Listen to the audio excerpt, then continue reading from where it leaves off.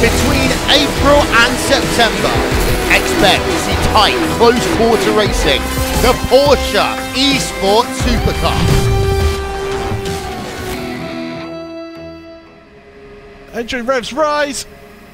Green flag drops, away we go then for the feature race here in the Porsche Esports Supercup, and it's a great start once again from Spa-Francorchamps. Look at Jared Filsell down the inside into turn number 1 there. He's got the jump on Gregor Hutu. That's exactly what he needed after being stuck behind him for so long. One man has taken it back to the pits. It's David Nevakovsky, so not the ideal start to the championship for him that he needed, but across the line then, first lap completed. Matt Croquet, Jared Filsell, Gregor Hutu, Joshua Rogers up in 4th place now, Patrick Holtzman and Alexander Thebe round at the top 6. So there are drivers who have been making their way through the field. There are some battered and bruised cars out there, but they're still in the race, they're still in contention. But this longer race here is going to be more of a mental game. You're maybe not going to see quite as dramatic or desperate moves as we saw in that sprint race earlier on. But look at this battle line. Graham Carroll, he's got Alexander Thebe in front of him, and he's also got Maximilian Benecke behind him. So it's 2 Germans and a British driver. They're in battle at the moment as they're going through the right-hander into the S's now. And Carroll, he didn't have the best of rounds at Barber, but this time out here at Mid-Ohio, he's having a better showing here, Conrad. Yep, he is up into P7 after starting in P9 in this event. That was somewhat helped due to all the dramas that happened ahead of him that he didn't get caught up in. So he was able to pick his way through that wreck in turn 2 and got himself into a good position as a result, and now locked onto the back of Alexander Thebe on the run down towards turn 1. And turn 1 can be particularly sketchy because you can actually get 2 of your tires on that inside curb there and still be relatively okay, but if you take a little bit too much out of it, then that's going to be a bigger issue as we're going to go up for P1 there. That is going to be Filsell versus Kroenke through the keyhole. Filsell looks to get the run off the corner. He has the slipstream, looks left, looks right, looks left again, and now Filsell will look to commit around the outside at China Beach. Turn 4, does he complete the move? Hard on the brakes he goes, side by side with your race leader through the S's section. He's going to get run out of road. No, he's able to hold the inside up over the crest. Fantastic battling here, Paul. It is fantastic. He got a great run through the keyhole, that's for sure. He's down the inside, but he's got the outside here for turns 8 and 9. It's not the ideal place to be. Onto the grass he goes, and look who's through. It's Gregor Hutu. Around goes Filsell also, almost. Hopefully he doesn't collect anyone when he rejoins. He doesn't do that, so that's good. But that just goes to show how tricky it is. Look at that. He was given room. That's the crucial thing there. He was given room by Martin Kroenke, but because he was offline on the dirty line there, he lost control, got a wheel onto the grass, and that's all it takes. Yeah, that's an absolutely brilliant effort there from Filsell. Unfortunately, he pays the price when it comes to that middle sector, and now it's going to be Martin Kroenke and Gregor Hutu that are going to be leading the pack around. And Joshua Rogers, despite being involved in that first lap incident at turn 2, he's got himself onto that 3rd step of the podium, and despite that little bit of bodywork damage he has to his Porsche, it still seems rather competitive. Well, as they head on down to the China Beach section once again, battling 1st, 2nd and 3rd, they're close together once again. We're only 5 minutes into this race already. And Gregor Hutu is showing that he means business. He wants to get a win here in this feature race, but he's coming under intense pressure now by the Australian Joshua Rogers. It's Finland versus Australia here on the iRacing Esports Network.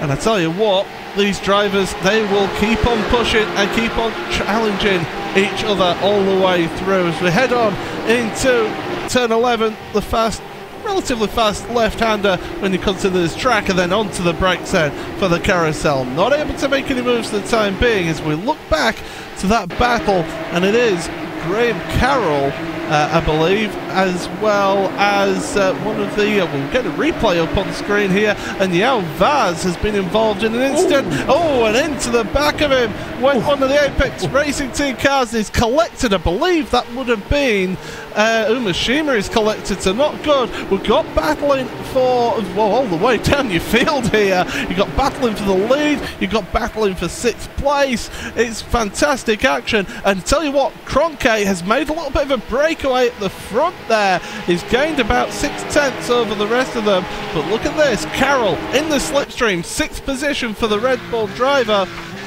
onto the brakes, into the right-hander, not able to make any moves just as yet, but the pressure is building, and in this longer race, when tyre management is crucial, Connery, maybe just pushing that driver in front to make them use their tyres up a bit more will come into effect later on.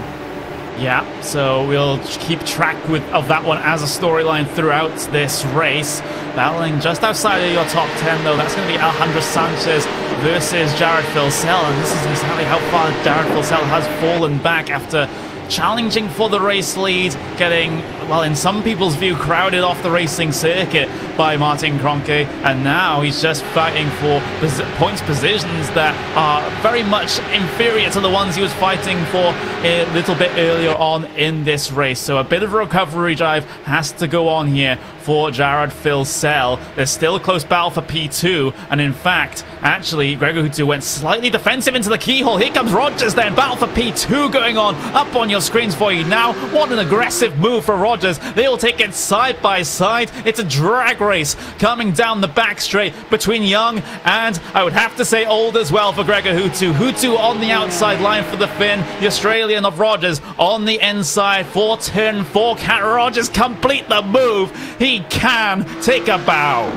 That was great stuff from Joshua. Put his nose in there, made Hutu run wide. It compromised his run, and that's exactly what he needed to do. I thought Hutu would be able to maybe just get a little bit of a run out of the corner, but it just showed having that inside line worked well. But it was a great little dummy there of making it look down the outside and then late brake move down the inside, and Rogers is through, and I would imagine he'll pull away now, and his next target will be Martin Cronke, the man in the lead.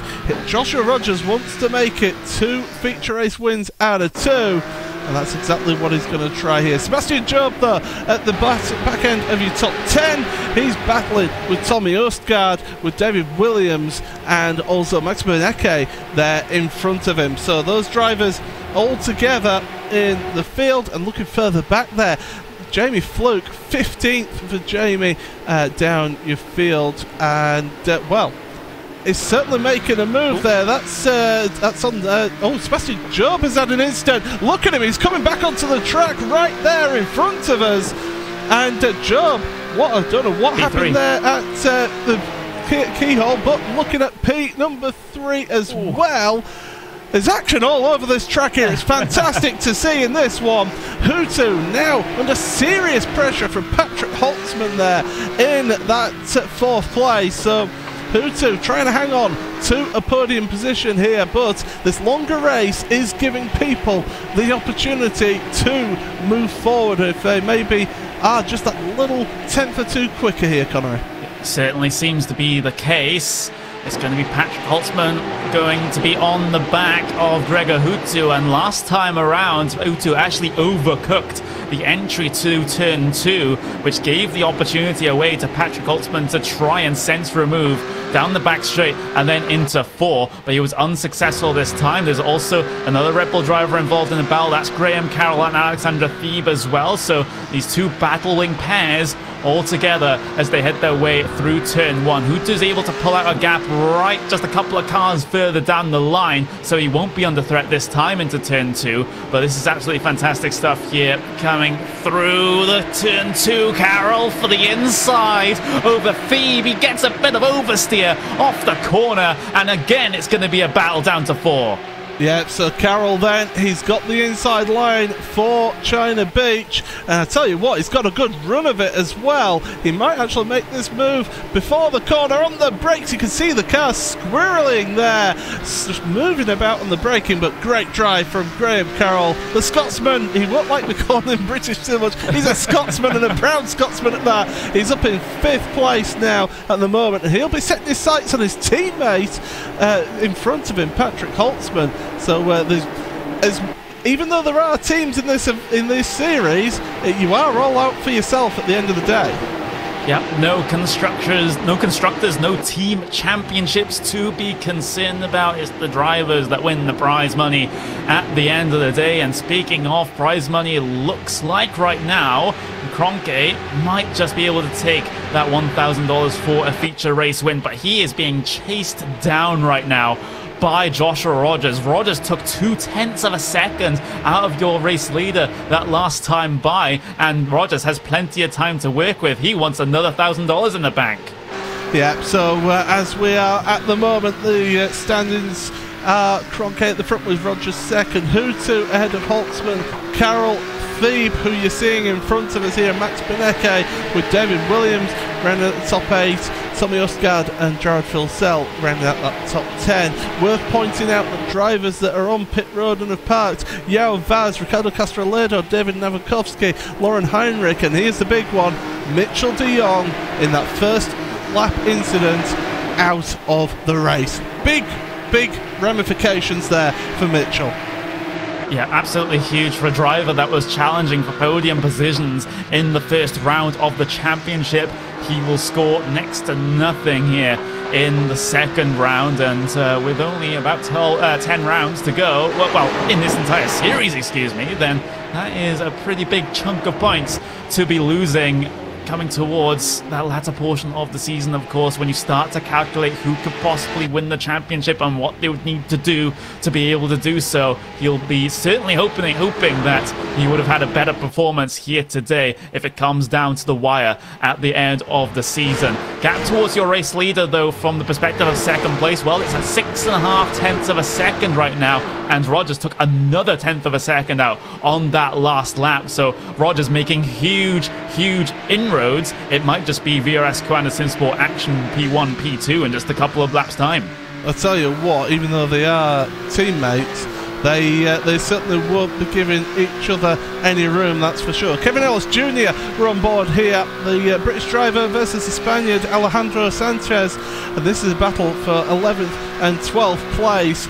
Ellis Jr. got the run there. You can see the damage on Sanchez's car on the front end of his car, so he's going to be going that little bit slower here, and maybe just acting as a little bit of a bottleneck in the field, because you can see the queue of cars behind him there on screen. So definitely these drivers are pushing on behind them as well. We've got further battle, and Jamie Fluke trying to get a bit of a recovery drive on here in 15th, and he's behind Thomas Tahala in 14th. So the Finn versus the British driver, or Northern Irish driver, to say. I tell you what, this is going to get very confusing for me. But looking at the front, Joshua Rogers once again quicker that last lap. He's been gaining lap on lap to the front there. A tenth and then 2/10 that last lap. But catching is one thing, passing is very much a different matter. That is the phrase that we like to use. You can see on the lap time deltas on the bottom right hand side of the screen the time that has been eroded away by the Australian. 2/10 of a second again on that last lap brings it to within 3/10 of a second. But you know, Martin Kroenke, one of the most fiercest defenders of position in this entire championship. What will happen when it's his teammate trying to hound him for position? Wow, this is it. I think there'll be a little bit more room given to each other in this one. Speaking of room being given, look at this. Fluke and Tahala through China Beach, and it's going to be Fluke down the inside of this Porsche. Oh, and almost a little bit of contact. Fluke, can he hang on to it? Yes, he does. Another bang of doors through the right-hander, and look at that, the 7th car is coming up, and even more drama because the rest of the field is coming through on them here, and the 7, what a move, Jeremy Bootloop to gain 2 positions there on those two, battling away, and that just goes to show that if you battle too hard, you can end up losing ground, and Fluke now is in danger of getting left out to dry there.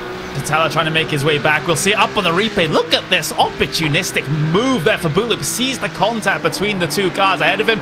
Finds a line on the inside that just opens up for him there. And he's able to get the power down as well. Fantastic performance for the Frenchman. But on the live pictures, this battle has not ended. Tatella now in a battle with Marin Chulak heading their way through turn 2. There are your race leaders heading their way down the back straight. But look at this huge gaggle of machines heading their way through turn 2 and the exit coming up onto the back straight side by side between Chulak and Tatella.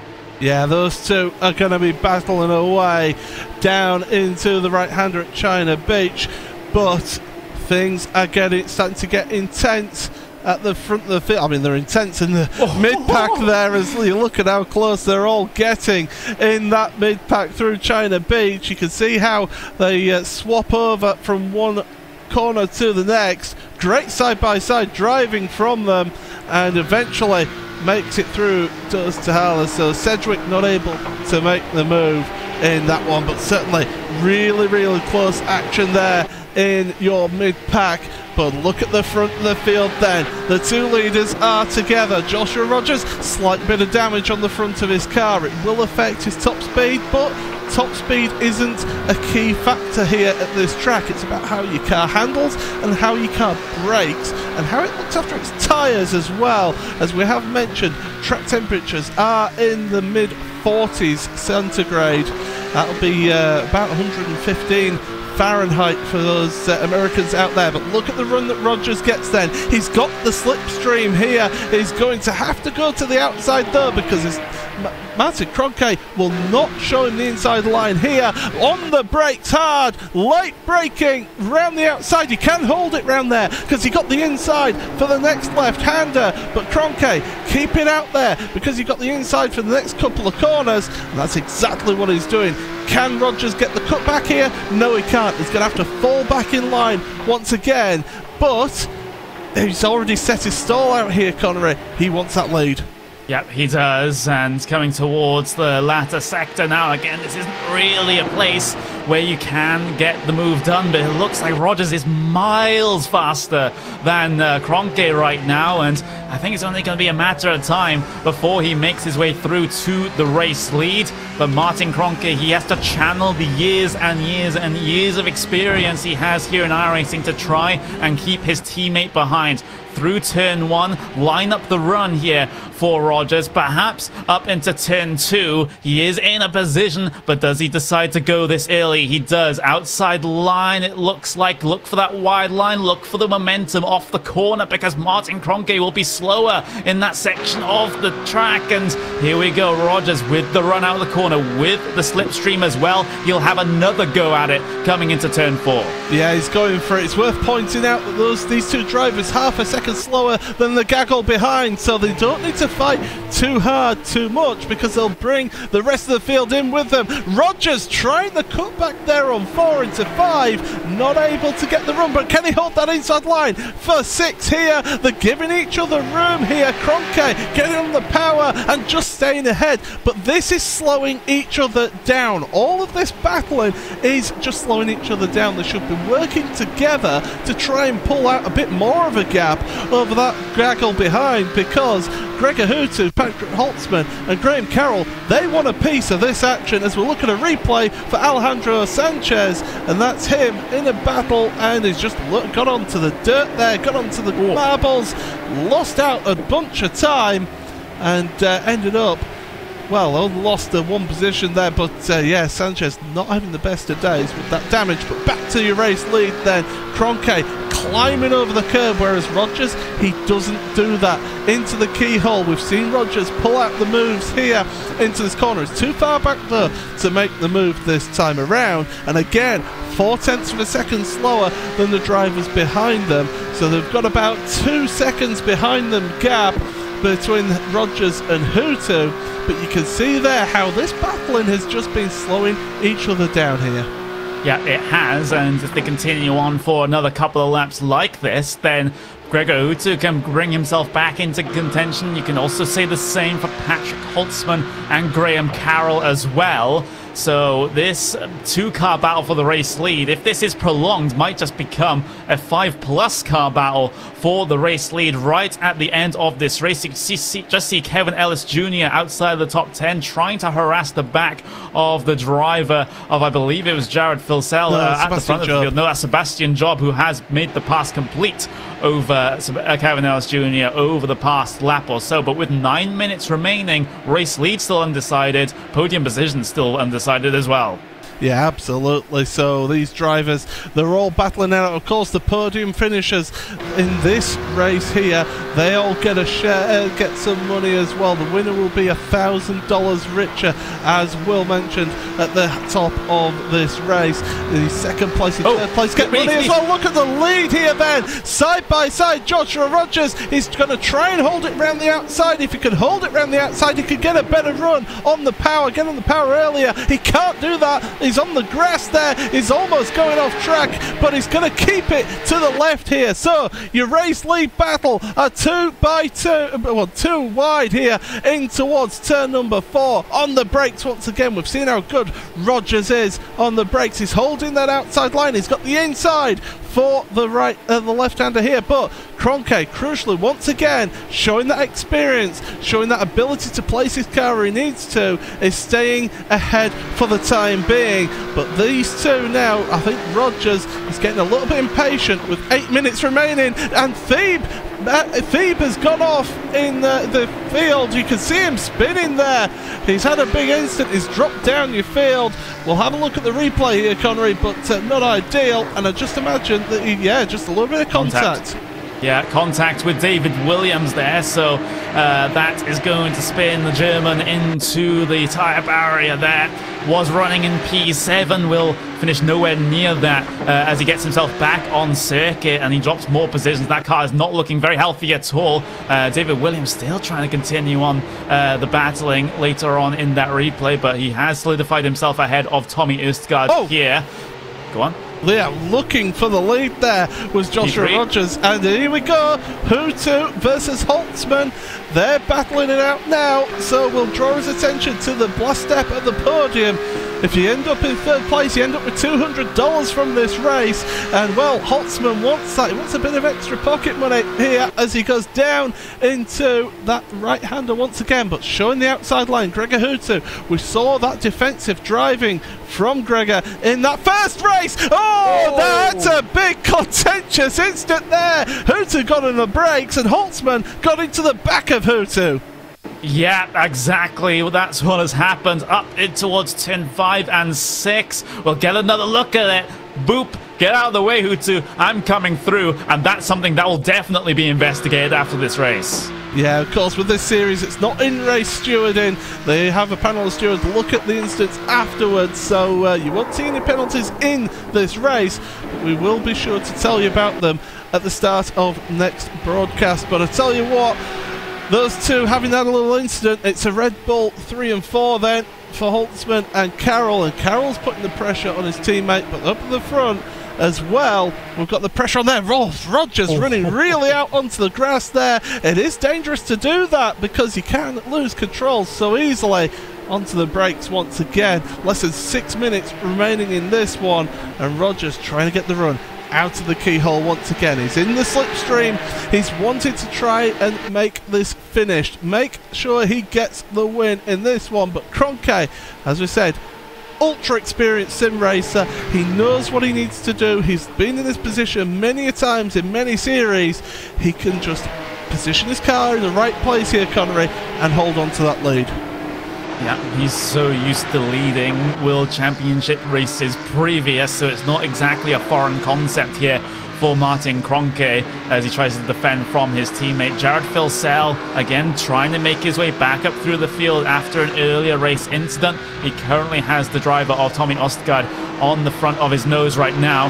That's the Norwegian driver just getting a little bit squirrely coming through the middle sector there, but everything seems to be okay with that VRS Quanta SimSport Porsche as they follow their way through that final sector. Look at how closely Jared Filsell is following the Norwegian ahead of him, and now he might just be able to get some sort of run coming through the first sector next time. And look at the line behind as well.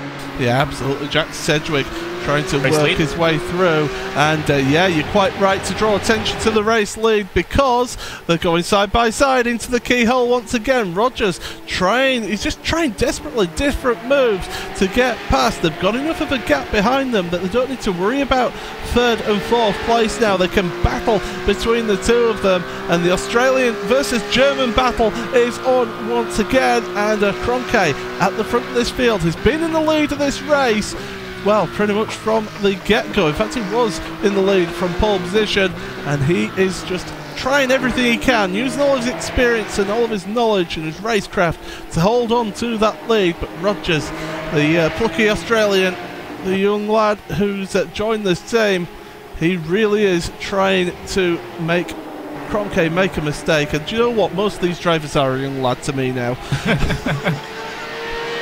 Yeah, I'm the youngest person in this controversy. I know that one for a fact, but there we go. Not the youngest person involved in this broadcast if you include all the drivers. That is for certain as the battle continues for P1. There's a battle continuing further down the pack as well as we watch Filsell still try to hound the back of Østgaard here, coming through the long right-hander, but again, no gap appearing.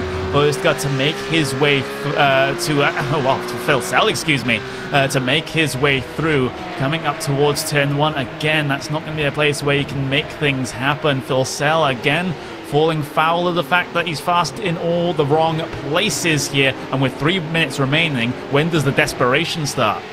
Well, I mean, you got to ask that question, and well, I think desperation won't come into it for the lead two, and then the ones behind Filsell. Oh, well, there's a sign then. The lights are flashing on Joshua Rogers' car. He wants by here. He's trying every little trick that he can pull out here to try and distract Martin Kroenke here as we go through the right-hander, heading into the S's now. Kroenke, he's been able to manage the pace at the front. He can look after his tyres, and these drivers will be feeling the effects of the heat here today. We're heading towards the last couple of minutes. We've only got a couple of laps remaining once they end this one, so time is running out for Rogers to make the move here, and you would have to say that his best position really will be into the keyhole.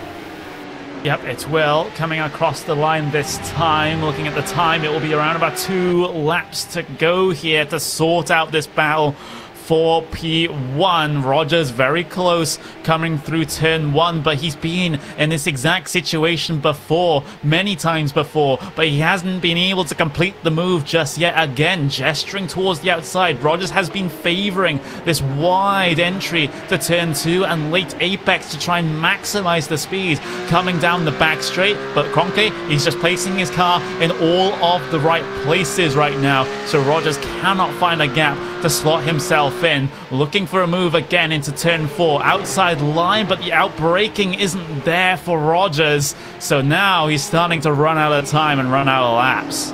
Well, this is it. He's got about a lap and a half remaining in this one, and will we see any desperation move come from it? I don't think we will, but you never know.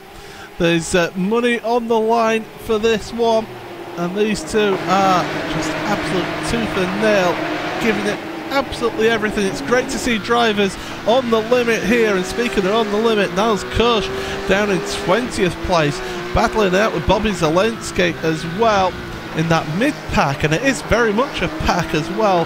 It's the US driver versus the German, and they are heading through towards the carousel, but we're on to the final lap of the race for the race leaders as we're heading in to that crucial point of the track once again, heading in towards the keyhole, and Rogers will be looking to make a move. He's looking out there, he's not close enough to make a move down the inside here, I think if he doesn't make a move down the next straight into the right-hander, that we will end up with this order unless something drastic happens. But here we go, in the slipstream once again, down this straight then, heading towards China Beach.